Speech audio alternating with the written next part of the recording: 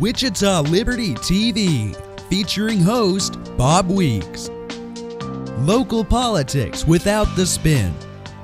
Interviews with nationally respected economists. Hear directly from Kansas conservatives about what matters to you. It's individual liberty, limited government, and free markets. Wichita Liberty TV. Hello, I'm Bob Weeks for Wichita Liberty TV, your weekly source for news, analysis, and commentary about Wichita and Kansas government and public affairs. We're broadcast on Great Plains Television, channel 26.1, also its companion website, kgpt26.com. Some of you may know me from my blog, that's the Voice for Liberty at wichitaliberty.org. The motto there is individual liberty, limited government, free markets, and economic freedom in Wichita and Kansas. If you'd like to learn more about the issues covered today or to contact me, well, just please visit wichitaliberty.org, subscribe to the email newsletter, like the Voice for Liberty on Facebook, and do follow me, Bob Weeks, on Twitter. Well, some citizen activists and Wichita City Council members believe that a single $500 campaign contribution from a corporation has a corrupting influence. But stacking dozens of the same $500 contributions from executive and spouses of the same corporation, that's not a problem, they say. Here's what happened. On December 1st, 2015, the Wichita City Council considered an ordinance regarding campaign finance for city elections. A Wichita Eagle article on the topic started with, "A proposed change in city ordinance would allow corporations, labor unions, and political action committees to have a greater influence on Wichita politics." For years, city elections have remained insulated from the power of these groups, unlike national and state elections, because Wichita ordinance specifically forbids them from contributing to local campaigns. Now, the city believed the proposed action was necessary to comply with recent court rulings. And under the proposed ordinance, which was passed by the council, corporations, labor unions, and political action committees, they would be able to make a single campaign contribution per election cycle of up to $500. That's the same limit as for individuals. Well, during the council meeting, citizens testified as to the terrible consequences should the council pass this ordinance. Here are a few excerpts taken from the official minutes of the meeting.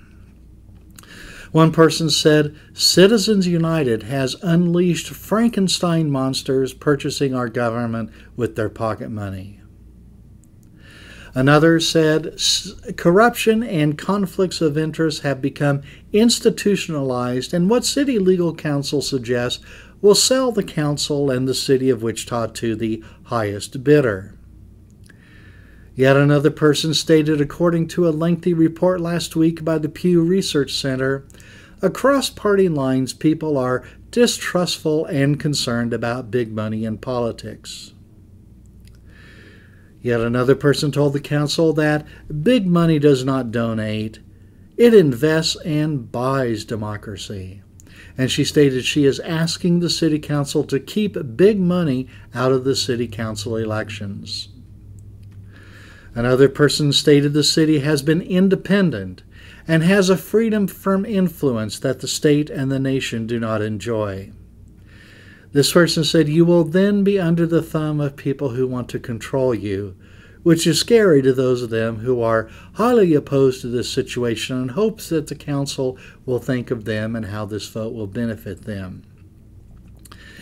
And finally, one person stated that the League of Women Voters has studied campaign finance over the years at all three levels, and she stated they are currently involved in the study of money in politics, and their position currently reads that they want to improve the methods of financing political campaigns in order to ensure the public's right to know and to combat corruption and undue influence, which is their biggest concern.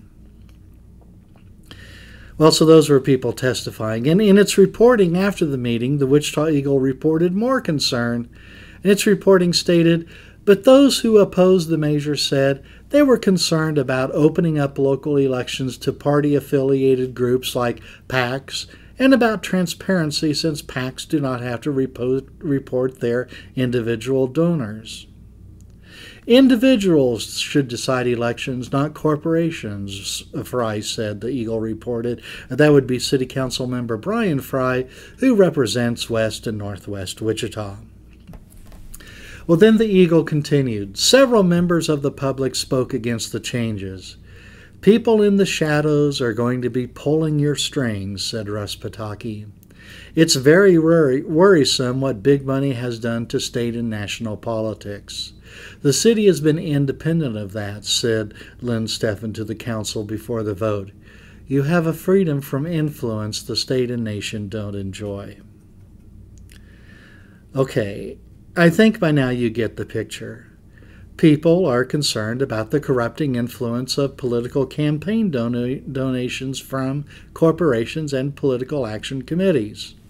Citizens and the Wichita Eagle, they all believe that currently the City Council is free from this influence. But the reality of City Council campaign financing is different. Now, in my testimony at the December 1st meeting, I explained that there are a few corporations that stack campaign contributions in a way that circumvents prohibitions. Although I did not mention it at the meeting, sometimes campaign finance reporting laws allowed this to happen without disclosure until after relevant action had already taken place. To illustrate, here is a timeline of events involving just one company and its campaign contributions. So, in 2008 and 2009, executives of Key Construction Company and their spouses made 6 contributions to the Levanta Williams campaign, totaling $3,000. Then in 2010 and 11, executives of Key Construction and their spouses made 8 contributions to the Carl Brewer campaign, totaling $4,000. Brewer was then Wichita mayor running for re-election in 2011.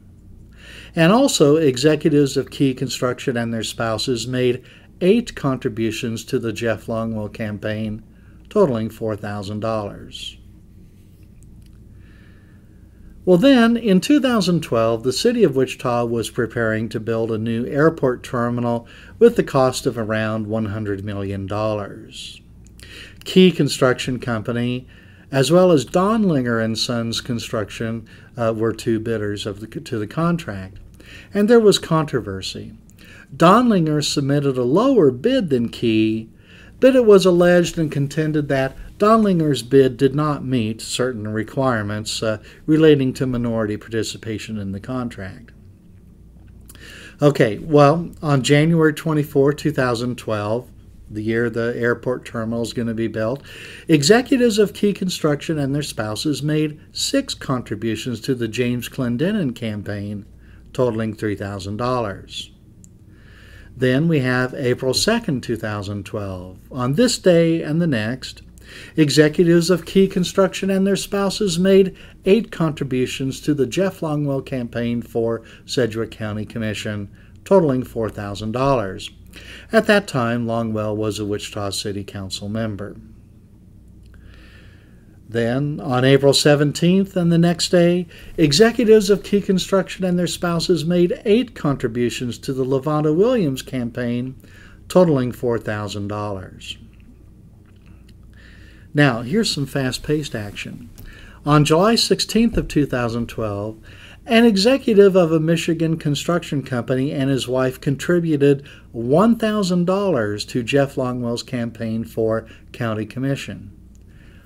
Why a Michigan construction company? Well, that company, Walbridge, was partnering with Key Construction to bid on the Wichita Airport Terminal contract. Then on the very next day, July 17, 2012, the Wichita City Council voted in favor of Key Construction and its partner Walbridge on a dispute over the airport terminal contract, which added over $2 million to its cost. Brewer, Longwell, Williams, and Clendenin participated in the meeting and voted. Now, city documents that day stated the job of the council in this matter was to determine whether the staff who made the decision in favor of Key Construction abused their discretion or improperly applied the law. Then 3 days later, on July 20th, an additional $2,250 in contributions from Walbridge executives to the Jeff Longwell campaign for Sedgwick County Commission is reported. Now, all this is pretty blatant, isn't it? Especially when you have a city council member running for a different office, so a company makes contributions right before he votes on your contract, and again, right after he votes in favor of your company. Then finally, in January of 2013, LaVonna Williams and James Clendenin filed campaign finance reports for the calendar year 2012. That was the first opportunity we learned of the campaign contributions from Key Construction executives and their spouses during the entire year of 2012. And for LaVonna Williams, these Key Construction-related contributions were the only contributions she received for the entire year. James Clendenin had received contributions from Key Construction-related individuals and parties associated with one other company during the year. Okay, I know I've gone through a lot of data there, a lot of events, but I hope you see that there's a pattern. Key Construction uses its executives and their spouses to stack and bundle individual contributions, thereby bypassing the prohibition on campaign contributions from corporations. And as I've shown you, this has been going on for some time. And it is exactly the type of corrupting influence that citizens are worried about, including all of those who testified at the December 1 City Council meeting. This has been taking place right under their eyes if they knew how or cared to look for it. And Key Construction is not the only company to engage in this practice. Just to summarize, the Wichita City Council was charged to decide whether city officials had abused their discretion or improperly applied the law. Regarding the airport contract, that is. That sounds like a judicial responsibility. And how much confidence should we have in the justice of a decision if a majority of the judges have taken multiple campaign contributions from executives and their spouses of one of the parties? It doesn't matter which way these council members voted. They should not have participated in this matter. And it's not only the airport contract that Key Construction has benefited from. It has received millions in subsidies from the City Council. The Council has also voted to give at least one no-bid contract to Key Construction. That contract was later found to be overpriced. Padded, in other words, for the purpose of funneling excess profits to Key Construction. Yeah, Key Construction, the company that bundles and stacks campaign contributions to many City Council members. Now, in some ways, it is understandable that citizens might not be aware of this campaign contribution stacking. The relevant campaign finance reports don't contain the names of contributors' employers. It takes a bit of investigation to uncover the linkage between contributors and the corporations that employ them. Now, for average citizens, we might consider that beyond the call of duty. But we should expect better from organizations like the League of Women Voters. And certainly, there is no excuse for the Wichita Eagle to miss or avoid things like this. And even worse, it is disgraceful that the Eagle would deny the problem, as it did in its November 23rd article I quoted above. So in summary, some citizen activists, most city council members too, believe that a single $500 campaign contribution from a corporation has a corrupting influence. But stacking dozens of the same $500 contributions from executive and spouses of the same corporation, well, they don't see a problem. Now, political campaign contributions are a form of speech and should not be regulated or minimum lightly regulated. What we need are pay-to-play laws which do regulate the linkage between campaign contributions and council member participation in matters that benefit donors. It's either that, or we need council members with sufficient character to recognize when they should refrain from voting on a matter.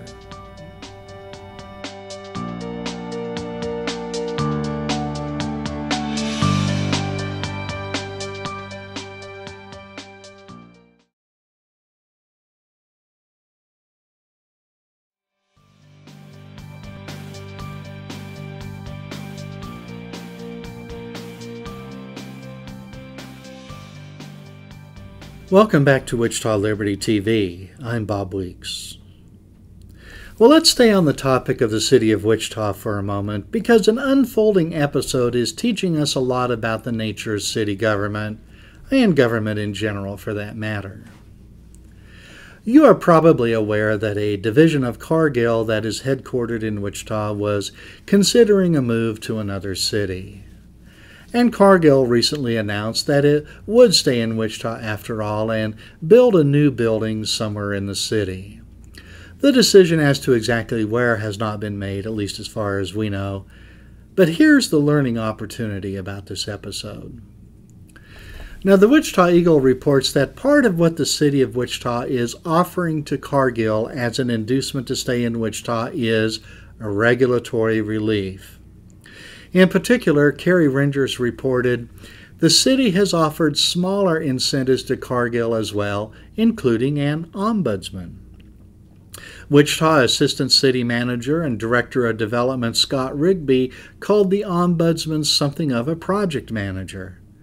They'll just call one person, Rigby said of Cargill's dealings with the city. It's a way to eliminate a business trying to figure out, how do I get through the labyrinth of city processes? Rigby said the city has done this with other companies, such as Spirit Aerosystems and JR Custom Metal Products, and would do it for any company with an expansion or a project that needs streamlining. He said the city also is committed to work with the state and the Greater Wichita Partnership to create a talent recruitment position that could help Cargill and other companies recruit employees at all levels.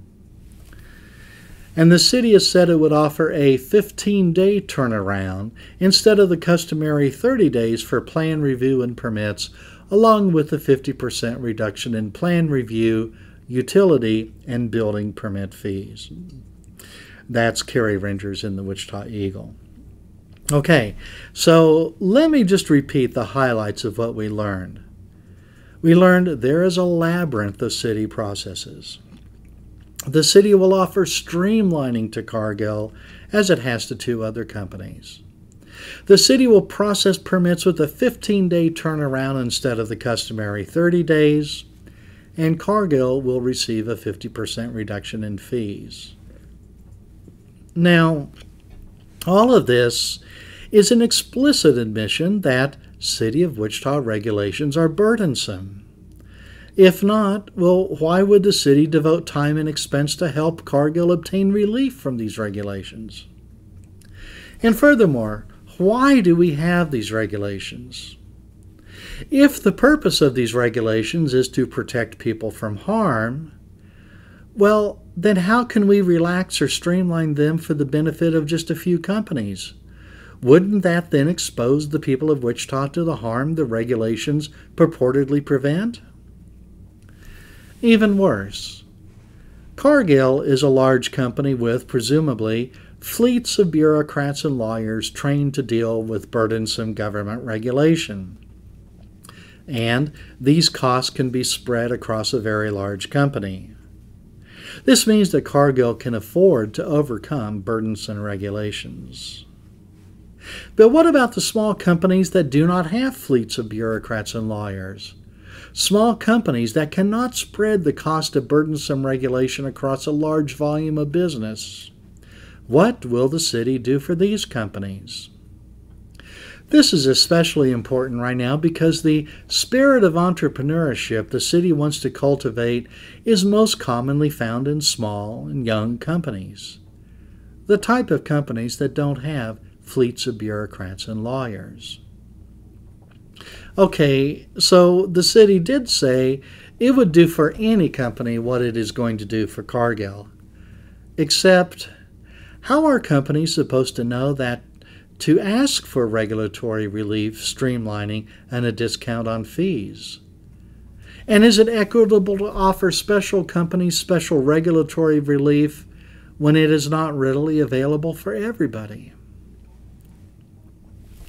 Last year, Kansas Policy Institute, in collaboration with the Hugo Wall School of Public Affairs at Wichita State University, they produced a report titled Business Perceptions of the Economic Impact of State and Local Government Regulations.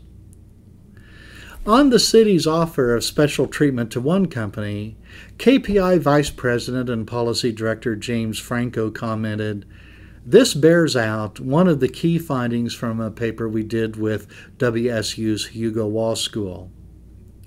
Companies want transparency and simplicity in the local regulatory environment.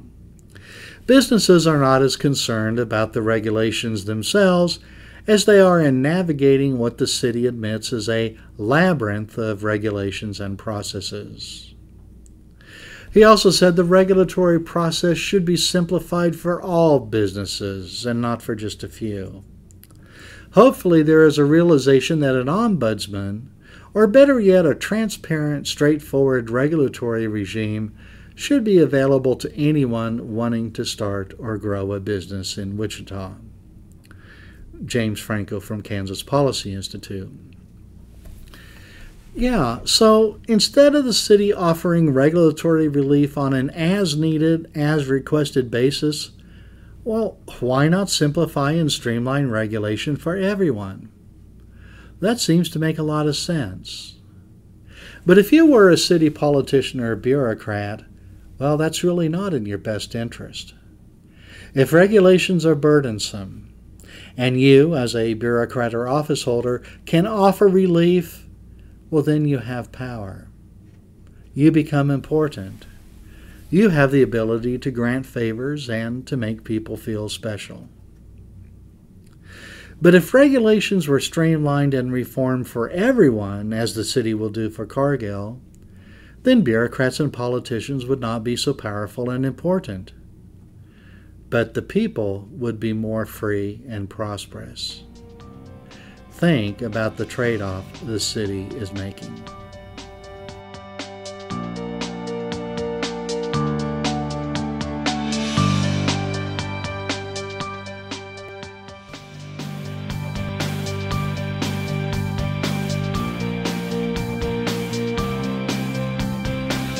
Welcome back to Wichita Liberty TV.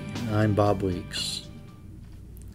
People tell me all the time things like, "Bob, the modern economy is so complicated that we must have complex regulations to make it work." They say that without government management of the economy, nothing would get done. But the reality is that as the world becomes more complex, the more impossible it becomes to manage. So, how do we get things done? How can we prosper? Well, the Competitive Enterprise Institute has made a movie illustrating the lessons of I-Pencil, an essay written in 1958 by Leonard E. Reed. And here is the video that they made, and you can learn more about this at ipencilmovie.org.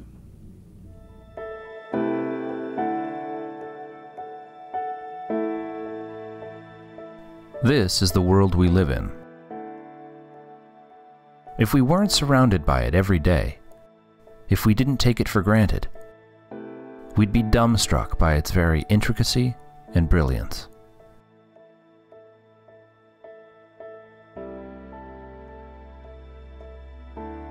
This is an ordinary, familiar wooden pencil. You might think a pencil is simple. Chances are you've been using one since before you could even read or write.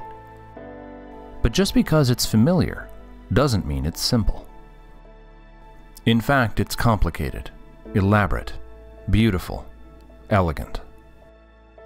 Its very existence is too improbable for any one person to truly comprehend. These are the basic materials that go into a pencil: graphite, cedar, metal, and rubber. But if you had all the elements of a pencil right in front of you, could you make a pencil? It's not as easy as you might think. In fact, no single person on the face of the earth could do it without the help of countless others. And this is the key to understanding the world.